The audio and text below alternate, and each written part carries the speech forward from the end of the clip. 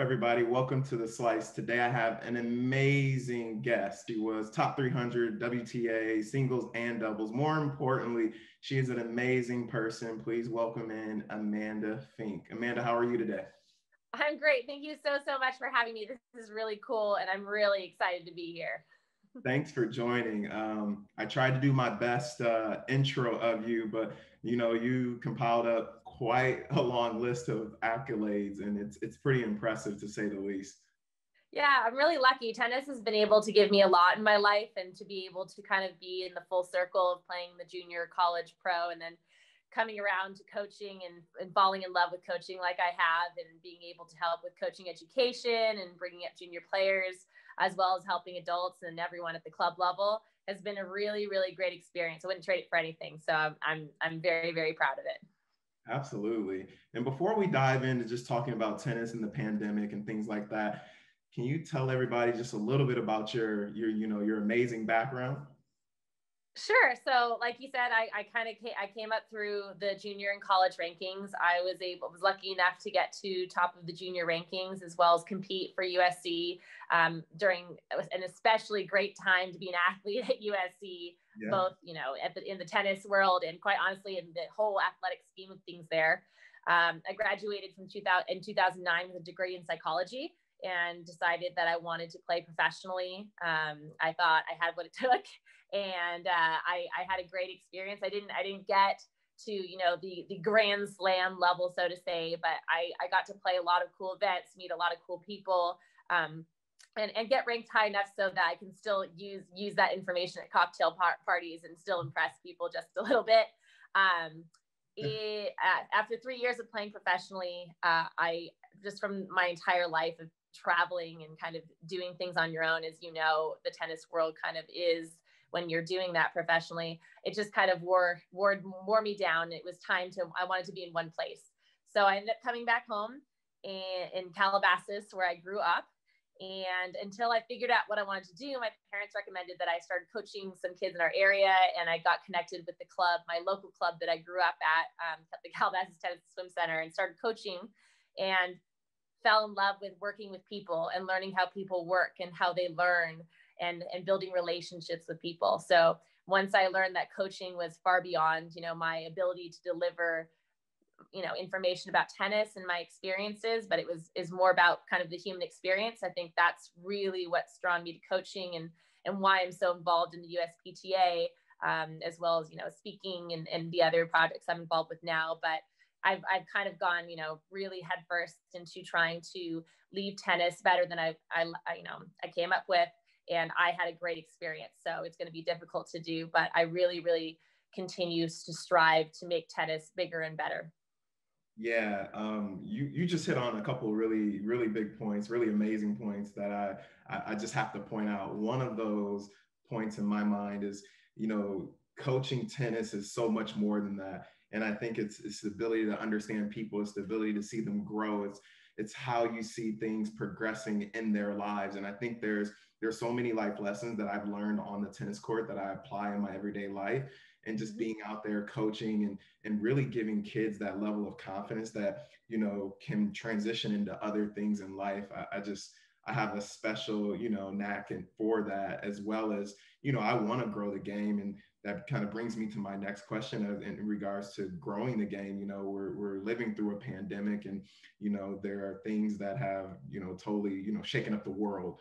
But I actually think, when the dust settles, it's maybe good for the sport, because there are people who probably would have never picked up a tennis racket now coming into the sport. And I was curious to see in your area, how has that effect been from, a tennis participation standpoint? Have you just seen people you think may never play tennis stepping on the tennis court? What's going on with that? Sure. This has been a really interesting time in my life, because I actually just moved a month ago from San Diego to Tucson. So I've gotten a little bit of both perspectives of Southern California and the Southwest. But yeah, you're absolutely right. There's been a clear, raise in participation on the tennis courts, from the country club level to public courts. You're seeing people that are playing that you would never you would never expect to see on the courts, because it is the safest activity that people have found that they can do. And I think people are realizing the amazing benefits than you and I know about tennis that they never thought about once they've kind of gotten on the courts. So the key becomes, yes, we have gotten a higher boost, definitely, of participation in tennis, but and hopefully not. Hopefully things won't be like this forever, and other activities are slowly starting to return, and hopefully we'll continue to do so. So, I think the main question is, there's a lot more people that are playing now, but when things do return and our full line of choices return, how we're going to keep and engage these people that have started to play and have started to kind of find a connection to it. That's why I think, our role as providers, as coaches, as people like you that are creating amazing content, it's really important to be able to keep the engagement and keep the level of fun and enjoyment of tennis up, and be able to show that, tennis isn't just about, creating the next great number one in the world. It's about creating a great lifestyle, creating healthy habits, creating a great social sport. There's so much more to tennis than I think a lot of people give it credit for. I know for me, not only have I got to experience it competitively, but I met my husband playing tennis. I've met a lot of my friends playing tennis. I tell anyone that starts playing that even if it's not going to be your end goal, as a profession like it is for me, it's still one of the most amazing things you could do is participate in tennis. And I hope to keep trying to strive to figure out, the best ways that we can keep these players that are playing engaged. Oh man, you just, I laugh at so many good things. I'm like, oh, I told you I really like talking about stuff. Where do I even start with that? I mean, the one thing you said that really sticks with me is one, it reminds me of my days at Wilson, and I spent 3.5 years working for Wilson. And the thing we tried to do while we were there is take Wilson tennis from this kind of old school, old feel brand to this hip, new, young, cool type brand, from racket designs and things like that. And I just think that's so important. Tennis should be cool. You should be able to come out and have fun and be yourself. You shouldn't necessarily think you have to, well, I'm going to play tennis, I need to act a certain way. It's a sport where you can be yourself. And I think having coaches that really push that are young, energetic, fun, they understand the game, and they understand what you said is like, hey, if your goal is you want to be Roger Federer, sure, let's go train like that. But if your goal is to stay in shape, have fun, meet new people, hey, we can do that. And I can assure you that you will get there.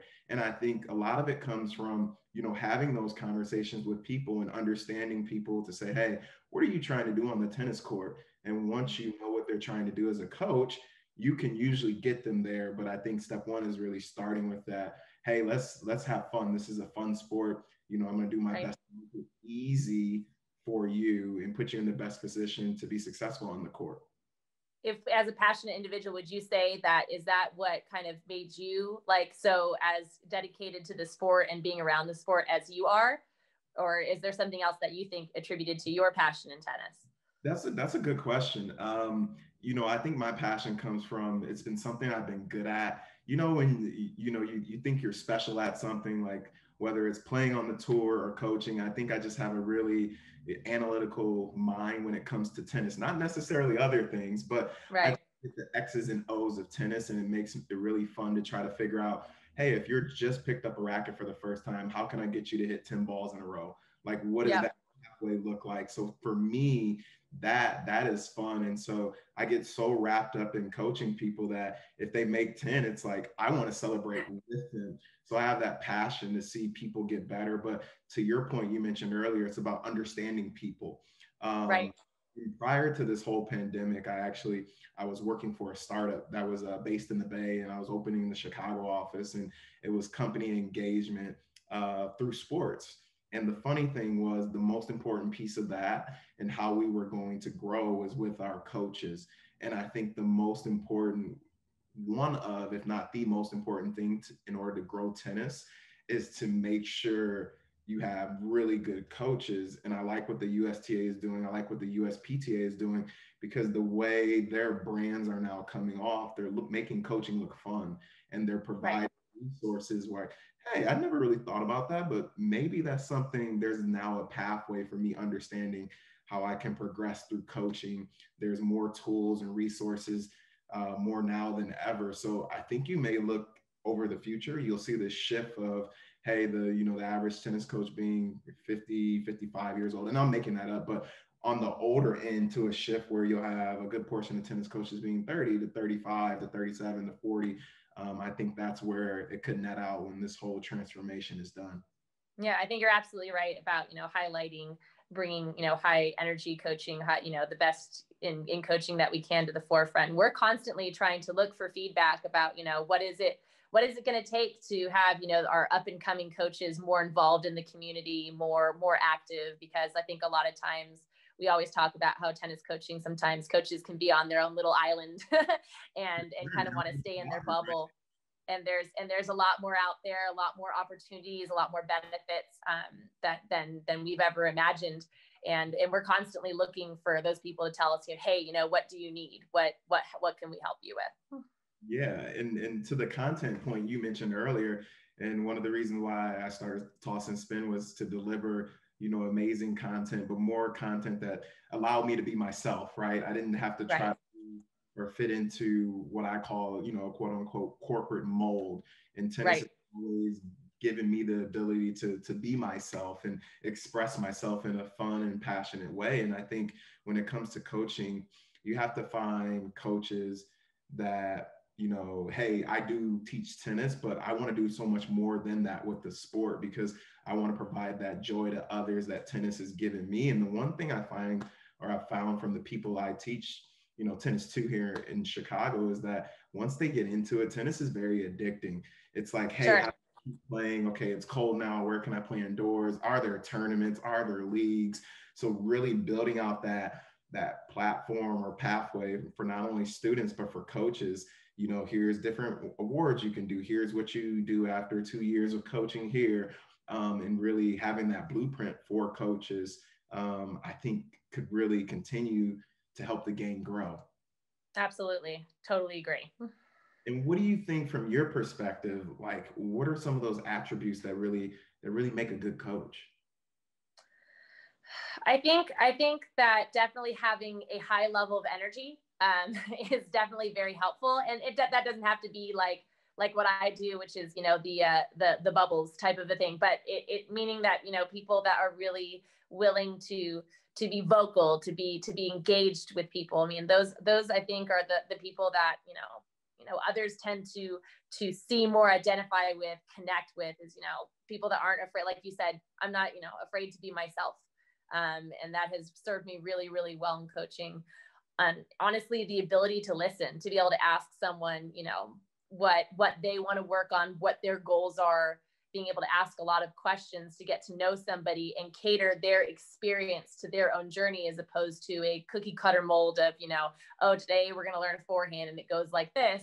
Everyone is a little different in how they learn, when they should learn certain tools, and their own personal journey through tennis. And a coach that can be patient and understanding of that process, I think those are the best people that are out there. The people that are high energy, passionate, and the people that can understand and learn from their students as well.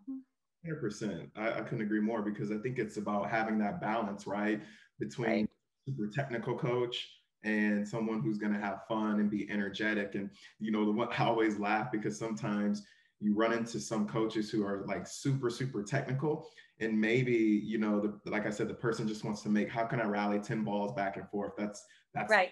The only goal, not like, hey, your forehand, you need to play with a semi-Western grip. You need the ball out in front. Like some of those, it's just about reading different people. So I agree. Right.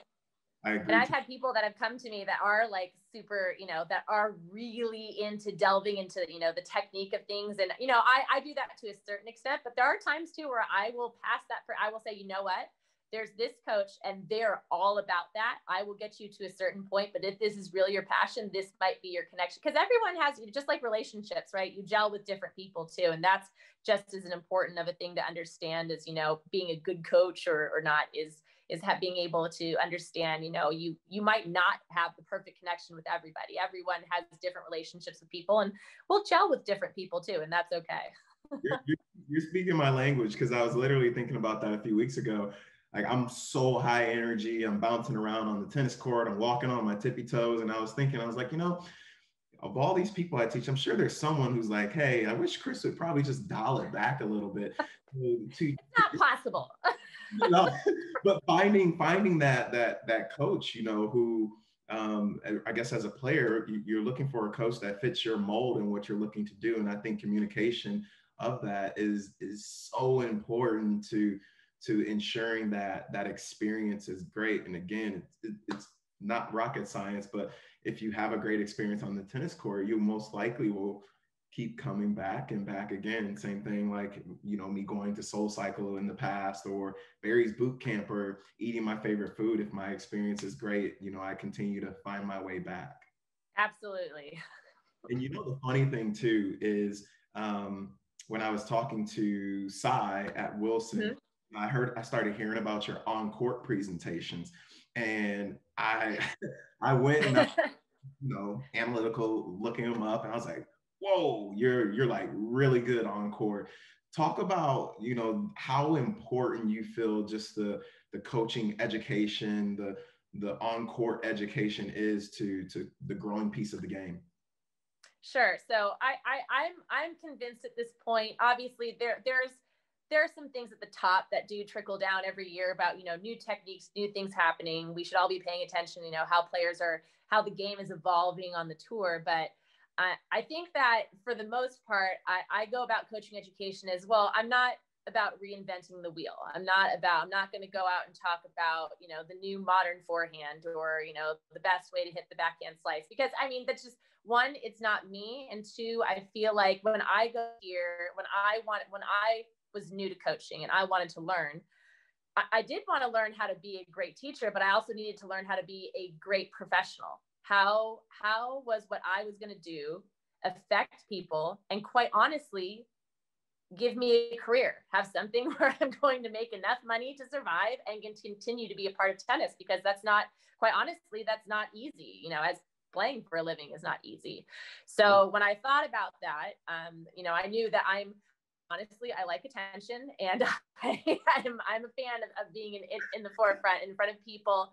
That is up my alley. So I thought about, what I thought I can contribute from my experiences, and the best thing I could contribute is kind of what we were talking about earlier, about how do I connect with people? How do I create a meaningful experience to someone so they connect with the game, but also have a great experience with me, and want to continue to do lessons, clinics, everything, and various other projects with myself. And that has come about being able to be true to myself, and being able to share with people, hey, this is what you can share with clients. This is the stuff you don't want to share with clients.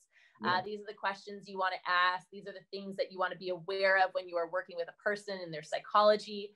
So I'm kind of more about delivering that information, as well as I also love cardio tennis. I love the idea of being able to have lots of people on the court, maybe not a great idea right now, but lots of people on the court at one time, doing something really fun.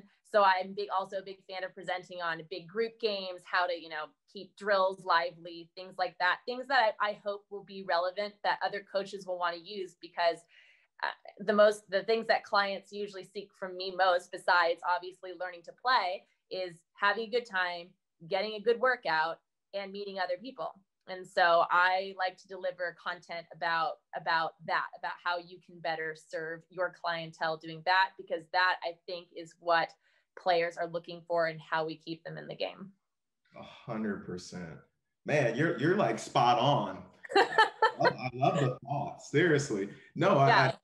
I think if people are having fun on the court, they'll keep coming back. And that's the one thing, call it independent pro that I am, or teaching pro. The one thing I'm always thinking about is like, hey, how do I get this person to keep coming back? And what I found this summer is just even creating like a small pathway for them to continue to play the game. And that may be connecting them with other people I coach, so they can play matches. That's worked really well. Right. Back and they're saying, hey, Chris, I lost 6-3, but it was great. Like, I think I can beat this guy or girl. Like, what do I need to do? Here's what happened. Okay, great. Let's work on that. So that's, this connectivity piece of tennis. has, has really worked well for me. But I think again, people want to come on the court to have fun. They want to get better. And if you can find a way to make sure they do those two things, I don't see why they wouldn't come back. Right. And you're totally right, especially with new players that, when new players come to the court, all they want to be able to do is hit the ball with someone else and be able to play a real match. I mean, that is usually most people's beginning short-term goals when they come on the court. Otherwise, they probably wouldn't be there if they were just there just to hit a ball. They want to be able to play with other people and play matches successfully. So it sounds like you're doing a great job of that. And I know you mentioned your relationship with Wilson, and I'm super excited. I just had my connection with Wilson, and I really look forward to the new year. They've really gotten behind what I'm doing as a coach and what I'm doing for coaching education. And I'm really, really excited to be able to hopefully be able to work with them to put rackets in, new players' hands and continue to grow tennis. And I couldn't think of a better partner to have for it. Yeah. I'll make sure I send that portion specifically to them. They'll love it. No, but I mean, I think that's what it's about, right? There's many levers you can pull on, but it's like, how do you get rackets in kids' hands? How do you make it more accessible? How do you improve coaching, the educational piece of it? The one thing this is past learnings, but, I think some tennis coaches tend to, hey, they're stuck in their own way. I know what I need to know. And I don't want to do more than I have to, right? The thing that I think, and I'm really curious about hearing your perspective on a couple things, but the one that comes to mind is, being on a tennis court, whatever, 6, 7, 8, however long hours you are, or we all are every day or a couple of days a week, it becomes to take a toll on the body. And how do you prolong yourself to do what you, want to do for years and years to come? And I think that's an interesting piece of coaching education that I personally haven't seen. That doesn't mean it's not out there, but how do I get stronger? How do I stay fit? How do I stay flexible? Because if my shoulder hurts or, I get neck or a stiff back, all of a sudden it's like, I'm out, I can't teach. And to me, it's like you can't work, and that's no fun. So curious to hear your perspective on that. Yeah, you're absolutely right. That's a really good thought. I'm going to bring that up to some people when they're thinking about topics that they should cover at conferences. I think that's true. I mean, from my perspective, and I know I've definitely gone through burnout. I've gone through some things that are definitely been indicative of me getting older, unfortunately. And so I totally understand where that comes from. And I think obviously, I think that it ends up being worth it in the end, because as much as there's those little pockets of burnout, it does kind of end up getting canceled out usually by the endorphins that I get from people. But in terms of your thought, I think there's a lot of, when we talk about this a lot in coaching circles, I think there is a lot of focus on trying to put more energy into developing successful clinics versus 8 hours of lessons, when you can get more people out of court, deliver more information to more people in a certain amount of time. And clinics tend to be more fun for people, again, to interact with each other. They tend to be easier for the pro because you're not doing as much physically, and quite honestly, monetarily, you usually are, if you can construct your clinic format right, it can be more profitable than teaching private lessons. And I think everyone is learning that. And I think it's going to be really important moving forward, especially for our clients to understand. Like, I'm currently, I'm not totally booked up yet, but I'm getting very close. And I have to do a better job of seeing if I can formulate that, just so I can keep myself in better condition for everyone. But also, obviously, can't do this now all the time, but usually I have to get a massage at least once a month. I should be getting more of them. I'm so bad at spending money. That's actually not a bad thing. Never say that's bad. I think no, it's not bad, but it's important. It's an important thing. Yeah, it's an important thing though, because if you can't last, then you can't continue to deliver the game to others. So it is important to, oh my gosh, my PT is going to love me, to foam roll and to do all these things that you just don't want to do, even though you can just do them watching television. I never want to do them, but yeah, if I don't do them, I probably won't last nearly as long as I can. So, so taking care of your body, obviously, making sure you have a day off. I think there's still a lot of coaches that teach 7 days a week because they feel like, they got to make a living. But I think there are ways around that where you got to make sure that you do have that day off and you do have time to actually make the time to take care of your body. I do work out still a couple times a week. That's gotten harder with COVID, but I've tried. Yeah. But it is the last thing you want to do sometimes, when you have a 7-8 hour workday, is to think about working out. But you just got to think, if I can do, even if it's just little, if it's just maintenance work, I can prolong, my body and my career. But you're absolutely right. I could probably talk about that forever. That is a really good topic. And we should definitely be talking about it with other coaches more. Yeah. And the fun thing for me, I actually really enjoy hitting lessons, which is the gift and the curse, right? Like it just makes me feel like, hey, I can still hit the ball. I'm back to the college days. I'm still in shape.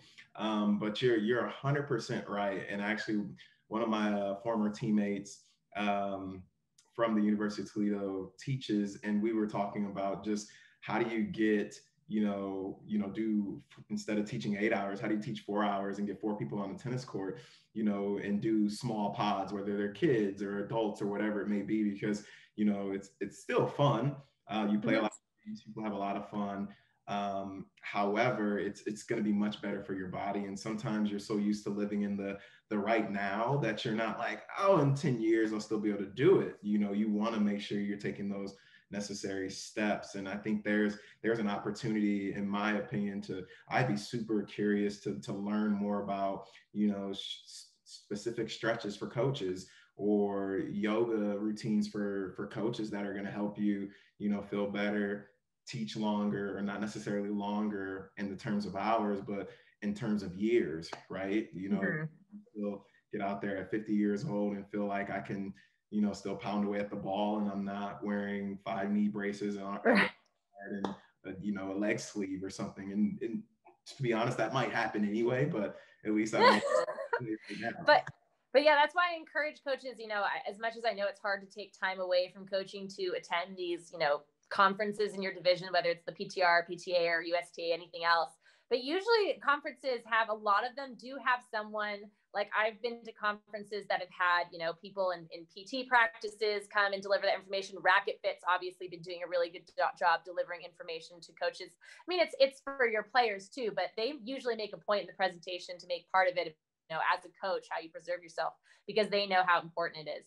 I think even we had in San Diego a couple years ago, we even had someone had a great idea to bring in a dermatologist just to talk about preserving your skin for those of us who are in indoor courts and are outdoors here, and that's kind of really important too, is to be able to preserve your skin.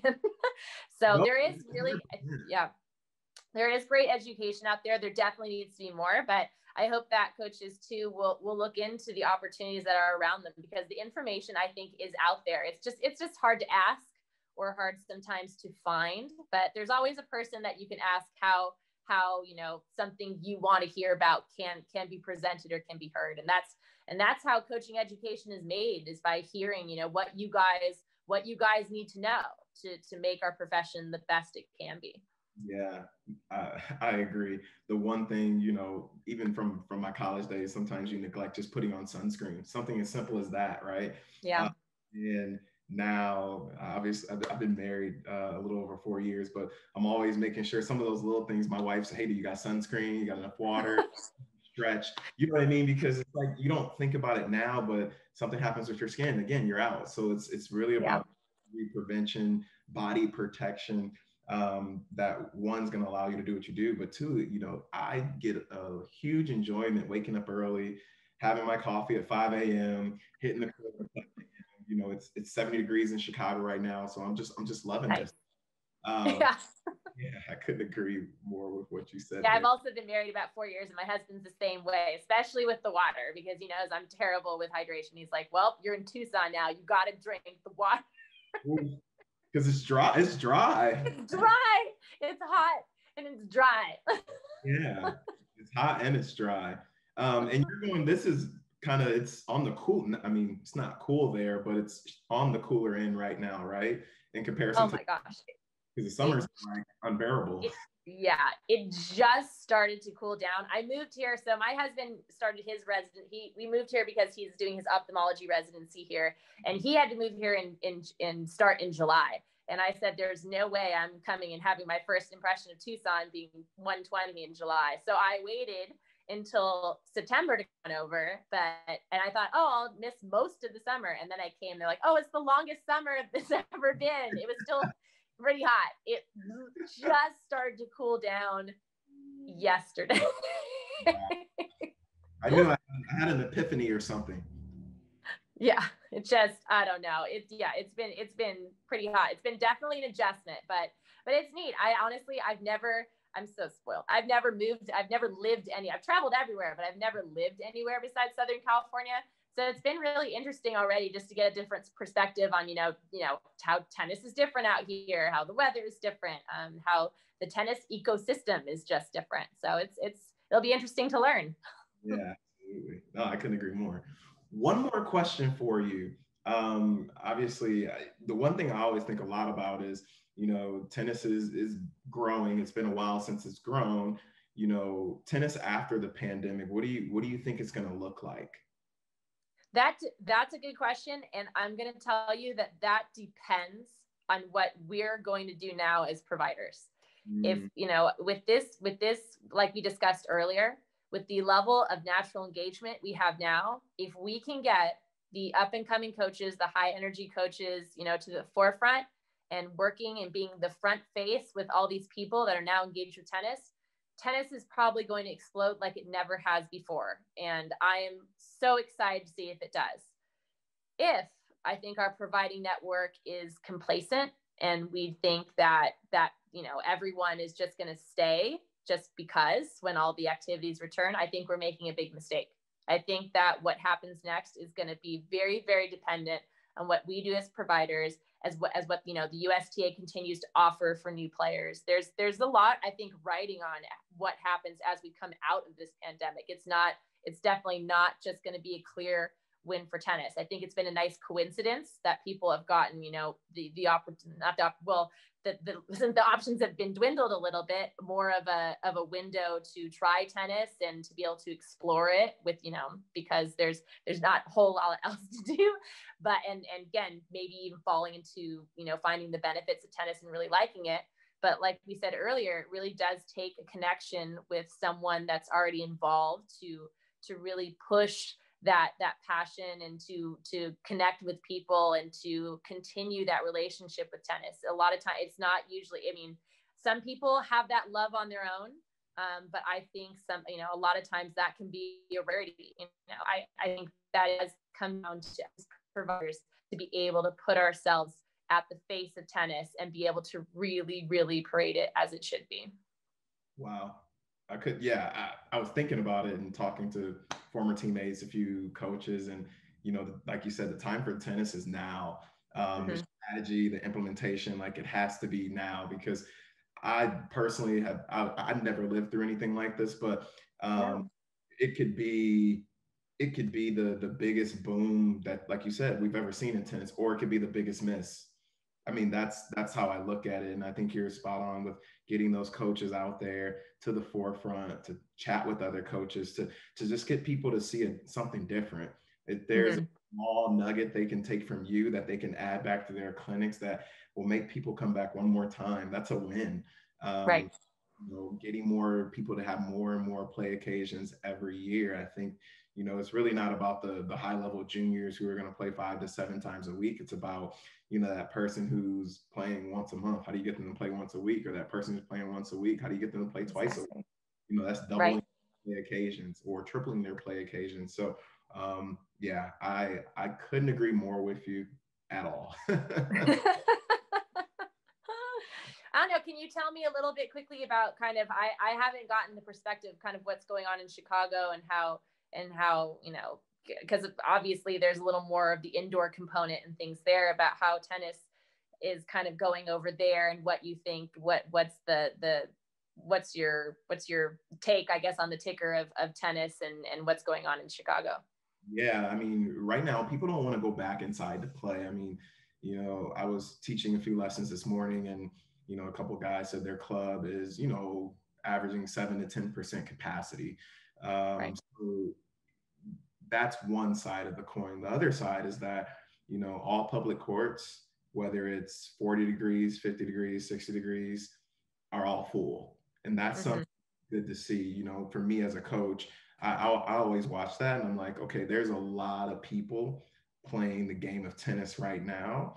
And the people I teach, and I always recommend, this is one question I started to ask, what's your cold threshold? I've had many people come to me and say, hey, I'll play when it's 30 degrees outside. I'll play when it's 35 because, they're not going inside to work out. They're not going on the tennis court inside. So what are they going to do? And they're like, hey, I'll get an hour of tennis outside. I'll feel safe and let's hit some balls. So I think there's a tremendous opportunity right now in, call it tennis epicenters around the country to really push on those levers to grow tennis and really put programming in place that's going to allow people to continue to play the sport. I think I was talking to someone 2 days ago and I said, if I can go to a student and say, here's 3 different ways for you to continue to play the game, even Yeah. old, here's 2 people you can call and you can play sets against. Here's 2 classes that I offer that, hey, you can come, you'll enjoy the level. Like just having it all right there is going to make it easy. People, tennis consumers, tennis coaches, they want things to be easy. So if it's Right. very easy for them, they'll continue to play. If it's like, I got to Google it and then I'm not sure about this program, so now I got to ask Chris, is this good? No, I'll just go back to Soul Cycle. You know what I mean? Like it's, Yeah. Yeah. I have the app, I'll just click up, I'm in the class. So again, I think there's a huge opportunity, not only in Chicago, but in other parts of the US just to grow the game, get more people playing and keep them playing. It's easy to get someone to try tennis. It's harder to get them to continue to play. So what are those things we're going to do to continue to help them play? I love that. I love the idea of being ready as a coach to deliver 2 options to the player, no matter what, about giving them. I love the either give them 2 phone numbers of someone to contact to play, 2 classes, or 2 opportunities. I've never really thought about it that way before. I think that's a really good idea for providers to be able to be expected when you interact with a player to be ready, when you probably had maybe either if they don't take lessons when on your interaction with them, or if they do take lessons maybe after like lesson 3, to be ready to have the pathway set for them. Because you're absolutely right, if people don't have it, if it's not easy and it's not right in front of them, they're going somewhere else. So I think that's a really, really great idea. You should tell that to other people. I'm just getting there, right? Yeah. And I think it's also, and this comes from lesson retention. What I've learned is that, looking back over the last couple of years, I'll teach a group of people, and then the next summer they're doing something else, right? They're like, well, this summer we're going to try basketball or flag football or something like that. And I'm like, okay, that's great. But how can I get people who maybe I don't have a touch point with for 3 months? How can I get them to come play with me? And it's like, hey, offering these different programming options to them, and they'll still want to take lessons because it's easy and it's something new. Because if you're just, after you do 10, 15 lessons of, the same thing without a plan, or even if you have a plan, it's still like, okay, this is fun, but I need something new now. But if you can kind of always keep it fresh and new, people will continue to play. Yeah, that's awesome. I love it. Yeah, sign me up. Well, being totally honest, those were all the questions I had. And being 100%, this was amazing. Your perspective on tennis is, one, it's very refreshing because you have a lot of energy and you have a lot of passion to grow the game. But 2, I think it just, there needs to be at least 15 clones of you to really go out into different markets and really speak that language to coaches. Because without a good coach, the game's not going to grow. To me, that's one of the most important piece to the game growing. Racket companies will continue to make good rackets. Apparel companies will continue to make good clothing, but good coaches are hard to find. So it's how do you continue to create a robust pipeline of new coaches, but also bring the old school coaches along for the ride too. And I think you're in the position with your energy and your knowledge of the game, and not to mention your amazing background to do so. Thank you so much. And it's a pleasure to talk to someone who kind of has that similar thought about, where tennis is going and the potential of our coaches network. And yeah, like, everybody, trust me, there's some old school coaches that have more energy than I do, and they're rocking it. I just need them in more places. It's hard. I think we have these amazing people that can only be, in one place in one time. And so it's about, having, you or me or these people being able to tap someone else on the shoulder and say, hey, this is what you can do. Like, you matter, and like what you deliver is important, and we can get out there and do something really special. And I think, honestly, programs like this and content like this is definitely keeping people engaged and keeping people know that tennis is out there and it's fun, and there are fun people delivering it. So that's really exciting for me too. So it's an absolute pleasure. Yeah, no, I couldn't agree more. Where can everybody find you? Instagram, Facebook? Oh my gosh, you can find me anywhere now. The part of the pandemic was me getting on Instagram. I had not been on Instagram before March. That was like a whole thing. I started doing a little Instagram live, like you mentioned earlier. Like, I interviewed like Luke Jensen that's on there, which was incredible. It was so fun. But yeah, so I'm on Instagram at Amanda Fink Moore, and I am at La Paloma Tennis Country Club in Tucson, Arizona, if you want to come find me. But yeah, I'm on Facebook at Amanda Fink, Instagram. I'm trying to think where else I am. I don't know. The world is like crazy now. You're everywhere. So that's good. I'll send you my email and things as well, so you have it. But yeah, you can find me. I don't think I'm that difficult to find. I'm pretty out there. That's awesome. Well, honestly, thank you again. I really enjoyed it. It was very refreshing. And I look forward to, doing this again with you and seeing what things look like 6 months from now, because I think it's going to be even more exciting than it is today. Absolutely. I can't wait. In 6 months, toss and spin is going to be like everywhere. It's going to be the thing. That's what I want. Household name. Household name. Yeah. Listen, it already is. I mean, you're giving away a racket. I mean, you're doing some things. Yeah, you just got to keep do something, right? And my philosophy is just keep moving forward. Whatever you do is just keep learning, keep moving forward. And even I played tennis this long, just never think you know everything. You know what I mean? Right. Is when people are good at tennis, they have a tendency to think they know everything. But if I can learn a small nugget of information, and like I did from you today, I can now take that energy and take that nugget back onto the tennis court, and someone's experience will improve just from that. So. Likewise, I'm still in that two option coaching concept for sure. So yeah, this is great opportunities to learn from each other. So this is, yeah, awesome all around, and forward we shall go. Perfect. Yes. Well, thanks again. I will definitely catch up with you soon. Sounds good. Thanks so much.